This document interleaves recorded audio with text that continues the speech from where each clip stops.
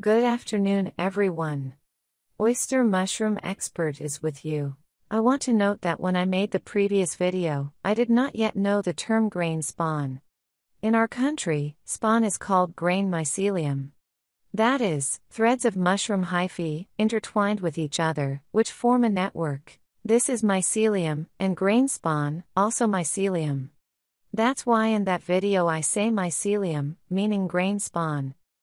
I mentioned this video here, there is a link to it in the comment.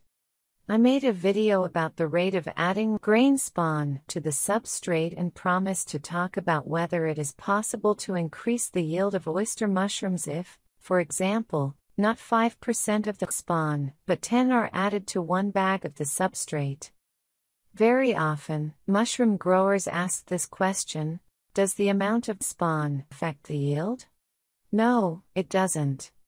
The yield depends only on how many fruiting bodies the mycelium that has occupied the substrate can feed. And the oyster mushroom feeds on the substrate, and not on the mycelium. If the substrate is balanced in terms of nutrients, and the oyster mushroom has enough of all the nutrients, the yield will be good, even if you put 2.5%, and not 3 or 4% of the spawn.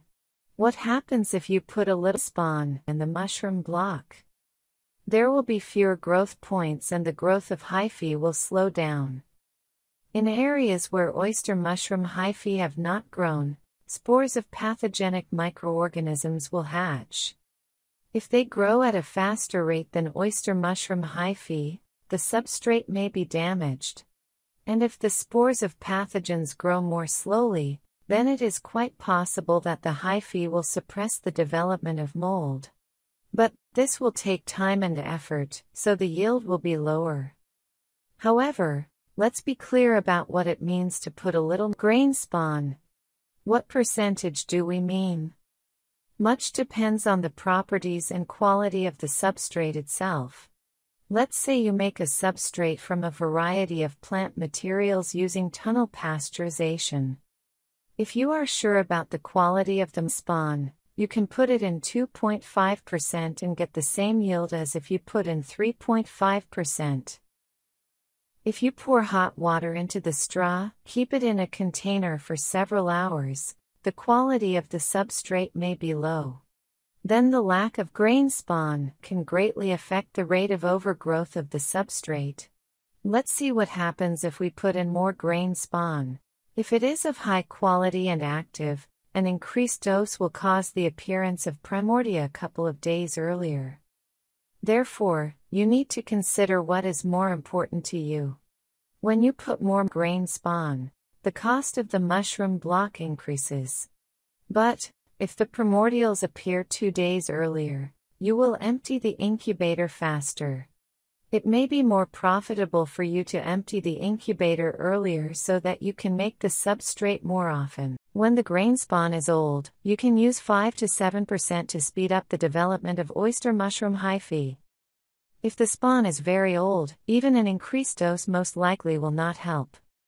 Grain spawn that has been stored for 4 to 5 months accumulates substances that inhibit its growth, which trichoderma will immediately take advantage of and begin to conquer the substrate before the oyster mushroom.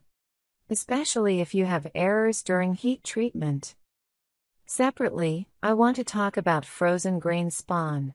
The mycelium should be stored in the refrigerator at a temperature of 0 to +2 degrees Celsius. If the spawn was frozen during storage, it may also have reduced growth activity. For example, you used frozen grain mycelium and saw that the blocks did not grow, or they become covered with yellow spots. In the next sowing, increase the amount of such spawn by 1.5 times. That is, inoculate not 3%, but 4.5%. Although, of course, it is better to use unfrozen grain spawn that has been properly stored. That's all for today. Have a great day and a great harvest, everyone.